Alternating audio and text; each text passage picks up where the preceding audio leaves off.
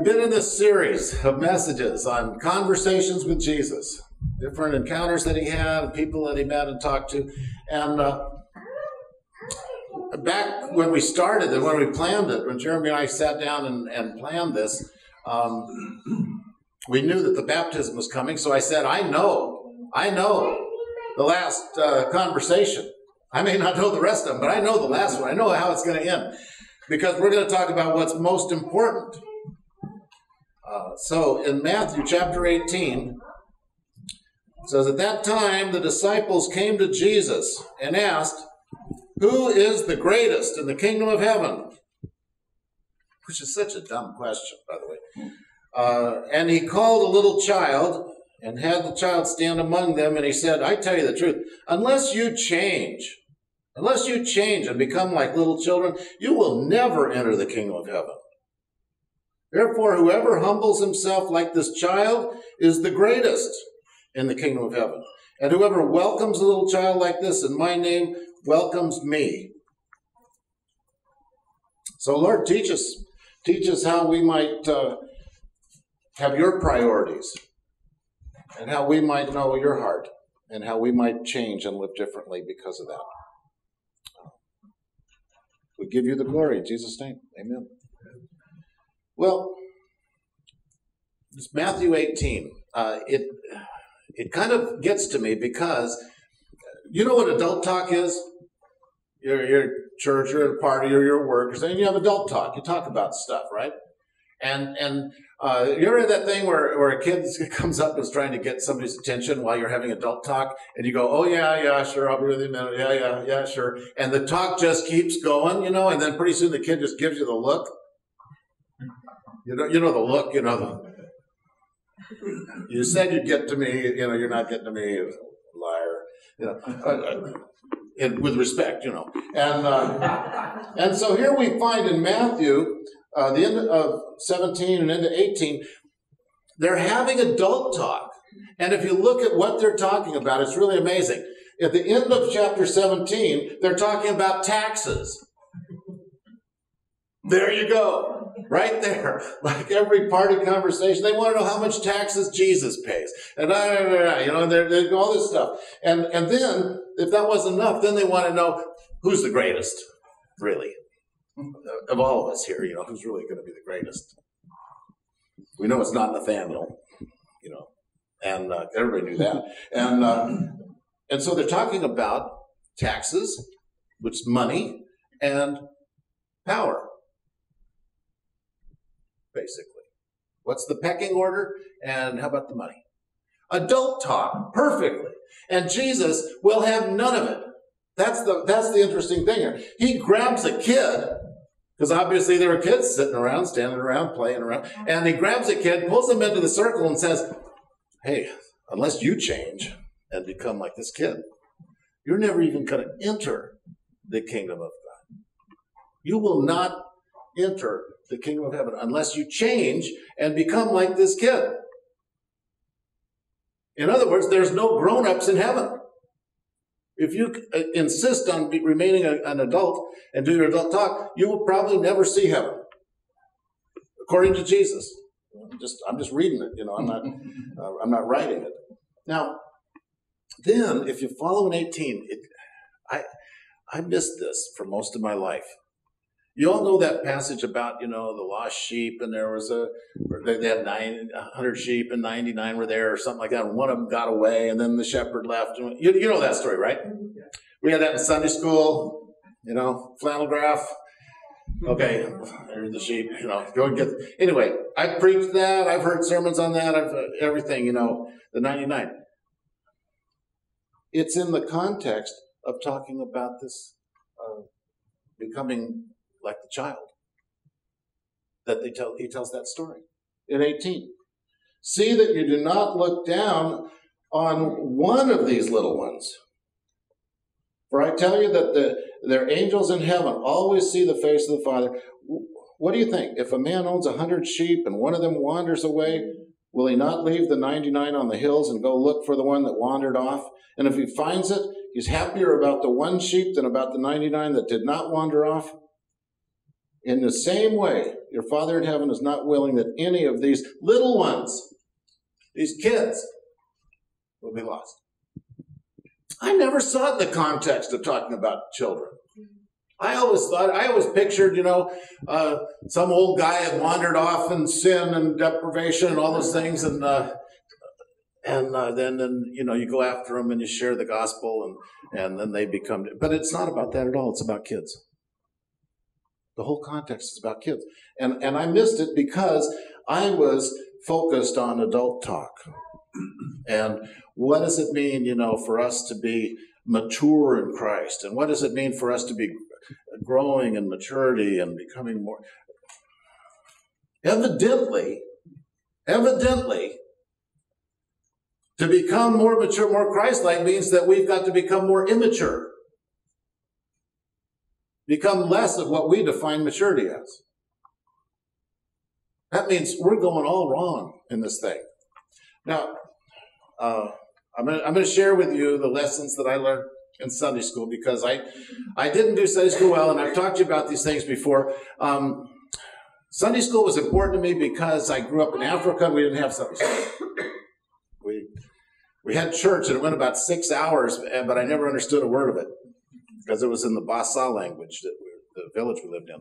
But when I came home, I was so excited to get involved in Sunday school because that was new. That was like, woohoo, I got Sunday school. I was like the only kid in the world who felt that way, probably. But we went to Wilshire Presbyterian Church in Los Angeles. Near the Wiltern Theater, where they have all the concerts now. And I got to go to Sunday school every week. And so I want to teach you these are the lessons that I learned. The first one was, I learned in Sunday school that I mattered to God. Right? That I mattered to God. Up until then, I didn't think I mattered to anybody. And it was in Sunday school that I learned that I was a real person, that I counted, that I had an opinion, and all those kinds of things. And it was shocking how that happened. I remember one of my Sunday school teachers, Mr. Nazarian, he was over visiting, was friends with my folks. And that was the thing I learned too, is that sometimes Sunday school teachers were friends of your folks. Wow, who would have believed that? And they were there, and they were all having their adult talk, and Westfall kids were squirrely and everything. And suddenly Mr. Nazarian looked over and went, Johnny, what do you think about this?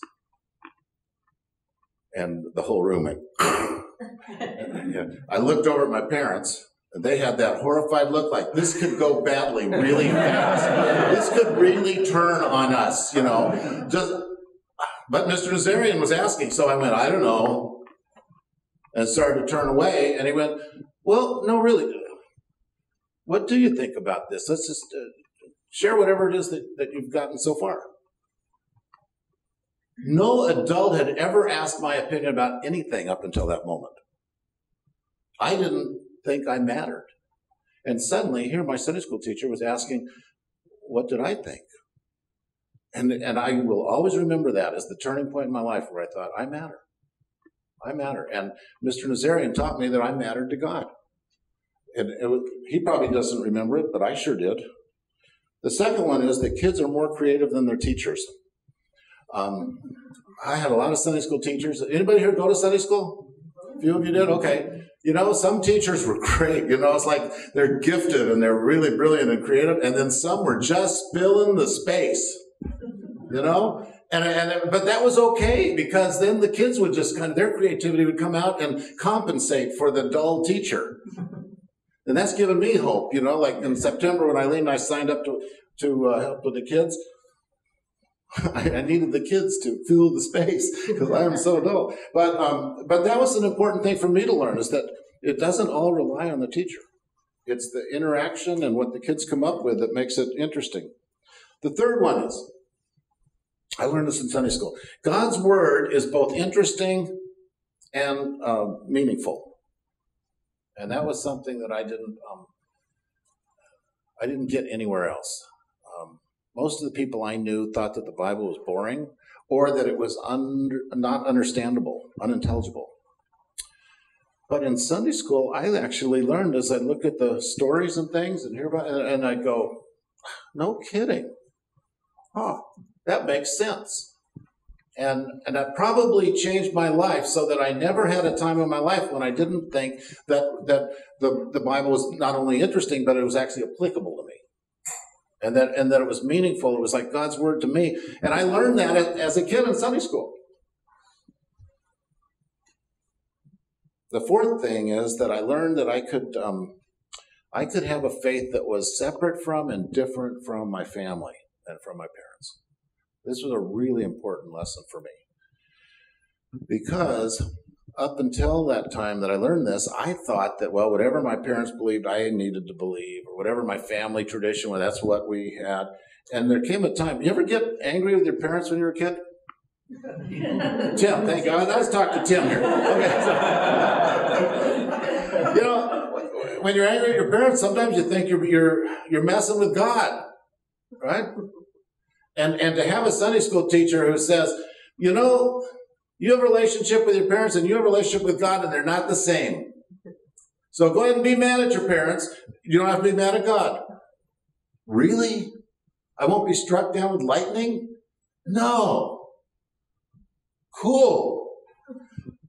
And I was able then to be mad at my family for the rest of my life and not blame God for it.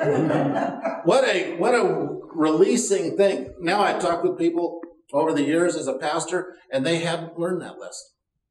And they think, oh, everything's tangled up and interwebbed in there, and they just don't know that they can have a faith that's different, that's theirs. And that God wants to have a relationship with me and with you that is totally unique and unlike anyone else's. And you don't have to fit in to follow Christ. That was an important one for me. The fifth thing is I learned that I had some gifts that could be nurtured and that could be expressed. And I learned this in Sunday school. I did not learn this at home, ever. And I never learned this in school. School tended to stifle the gifts and not want the expressions. At home, just didn't, there were a bunch of us and we just kind of ran around. But at Sunday school, I got the sense that there was a place for me and that there was, they treated me as if I could do ministry. And that probably changed my life.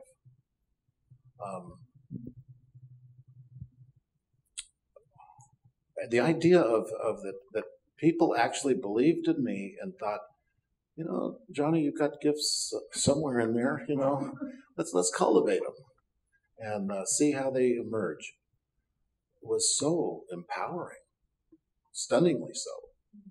And I've never forgot them. Number 6, I learned in Sunday school that God was faithful whether or not the teacher was. And this lesson has helped me as I've been a pastor through a lot of years, way too many years. God is faithful even when the people around me aren't, even when the teacher isn't, even when I'm not. And I remember one night at our home, there was all this kind of a quiet, whispery talk going on. And you'd get on the phone and they'd say things like, oh, yes, I understand, and I'm kind of trying to figure this out. It took about a day to figure out that Mr. I'm not saying his name, my Sunday school teacher, who I loved and respected and looked up to and wanted to be like him. He was the greatest guy. Was having an affair with the associate pastor's wife. And everything came crashing down. And as a kid, I'm going, well, I guess there's nothing to this being a Christian. There's nothing to this following Christ. There's no, I can't trust anybody, But then I realized that God's faithful even when our teacher isn't. And I've seen that played out countless times in ministry and in church. And People come to me all the time and want to know, how can I go forward in my faith when look what they've done? I can't trust them. And I go, of course you can't trust them. Why would you? Look at these people around. Why would you trust any of them?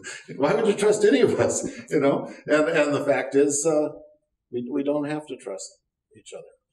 We just love each other through it, and we trust God. So I learned that in Sunday school. It was a painful lesson for me. Number 7, I learned that I could be part of something that was bigger than me. In Africa, I was kind of the center of my world. There wasn't much world, it was just jungle, really. And we lived in a leper colony, so I couldn't play with anybody. And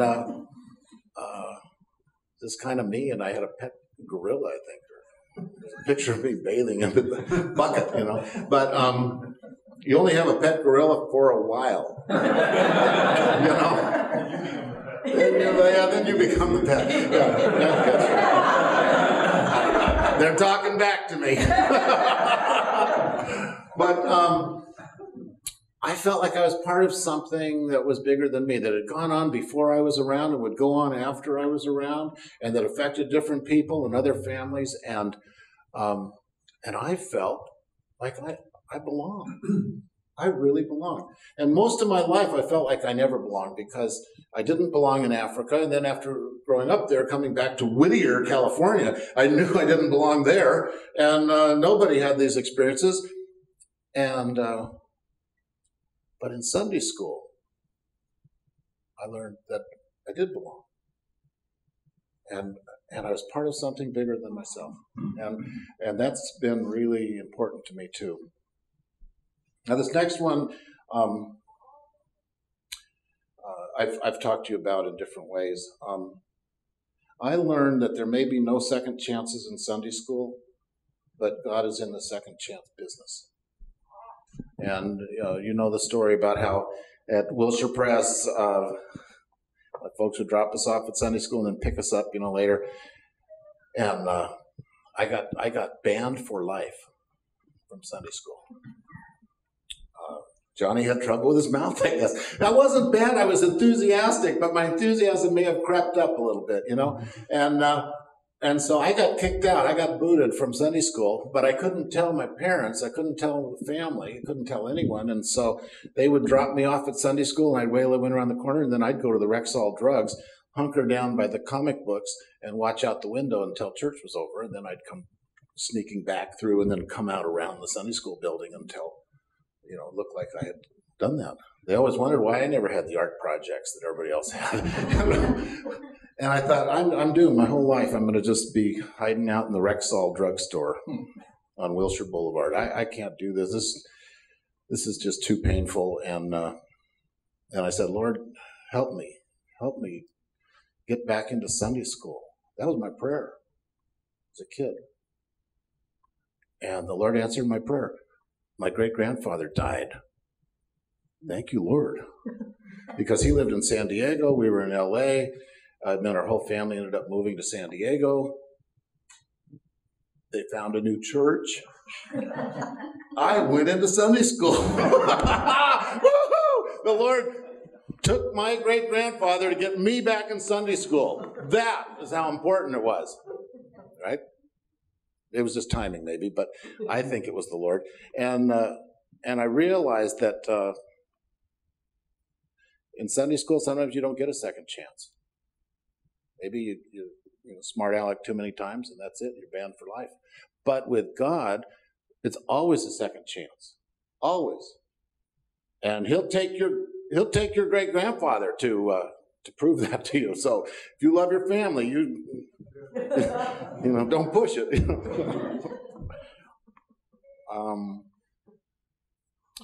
Number 9, in Sunday school, I didn't learn this anywhere else. I learned this in Sunday school, and that was I learned to tithe. Isn't that weird? As a kid, we would bring 10% of our earnings, our allowance, and I got a dime a week. And I got to tell you, that was so hard to bring my 10% offering to Sunday school and put it in the little bank thing that they had during the offering time. That was so hard because what can you get for 9 cents? Everything's a dime. I had a dime. Now I got nothing. Oh. And then one day I got a quarter, and then how do you put 2.5 cents in? So then I was forced, are you going to be generous and put in 3? Or are you going to be a skinflint and put in 2? These are decisions that were big moral issues for me. I had to decide, what am I going to do? And I felt like then everything kind of got more expensive, and you had to have a quarter to buy anything then. And it was like, this is not working. No matter what level of finance and income I've acquired, it's not enough. And it just seems to get more and more costly to tithe. So when I got $1 and I had to give a dime, that was rugged. That was rugged. And then when I made 6-figure incomes and had to give 10% of that, that's a lot of money now. We're talking. I would go back to the quarter, Lord, it's all, the idea of it anyway. And I realized there is absolutely no time in my life where tithing didn't feel too costly. Ever. From when it was a dime to when it was much more, it didn't matter. It was never the right time on my agenda. It was never convenient. Still isn't, won't be in the future. So I live with it. That's what I learned in Sunday school. It's what we do. It's what we do to make God a partner in our finances. But I never felt like I could afford it. I want to put that in again. Number 10, the domino theory is correct. It is true. The domino theory, you tip one over and then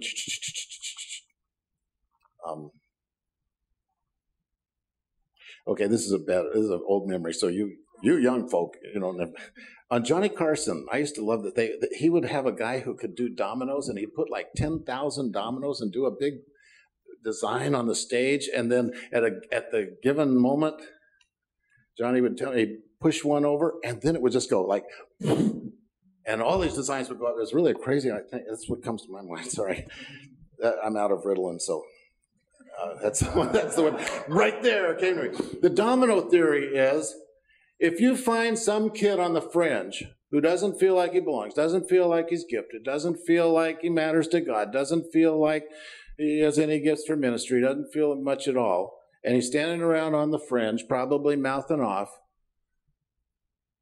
if you can impact that kid and draw him into a relationship with Jesus Christ, it's possible that that kid on the fringe knows another kid down the road who's on the fringe and can help them feel like they matter to God and that they can do ministry and their life can be different and they can have a faith. And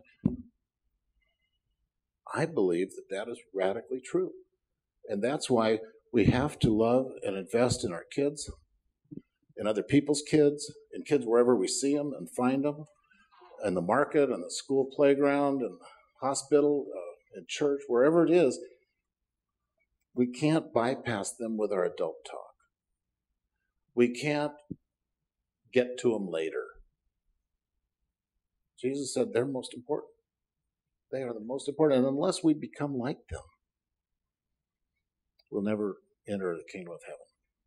I'm going to give you one more. This one is not mine. I didn't learn it in Sunday school, but I learned it from Denny Ryberg, who is the president of Young Life when we worked together a few years ago. And he took his family down to Ocean Shores and had a little vacation down there and came back, and we were talking about it. And he said, I learned the most interesting thing.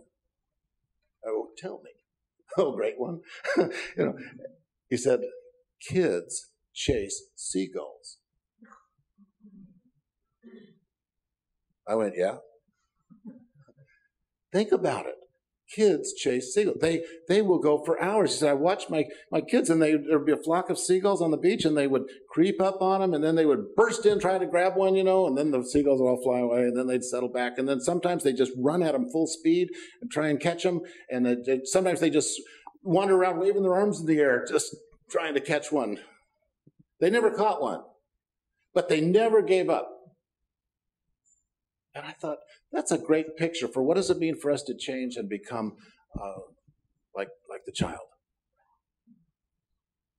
It means that sometimes we do something we know is not going to work, but we do it anyway, and we love doing it, and there's great joy in it, and it's futile, but we just keep doing it because that's what we do. And so on this day where we got to celebrate Nora and take a sacred vow, pray for her and encourage her in her faith, and all these things, and to support the parents, I think it's time for us to change. Time for me to change and stop with adult talk long enough to learn from the kids. And I'm obviously going to have to learn how to do artwork because I don't have that gift. So let's pray. Lord Jesus, we thank you for your care that reminds us that we don't have to talk about taxes and money and power and position or anything like that. We can just come to you as little children.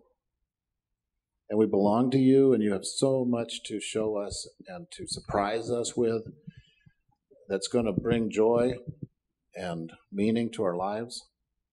So, Lord, make us open. Make us open to you and give us the courage to chase seagulls around or whatever it is we have to do to get back the joy. And thank you for welcoming us into your kingdom of heaven in a childlike way.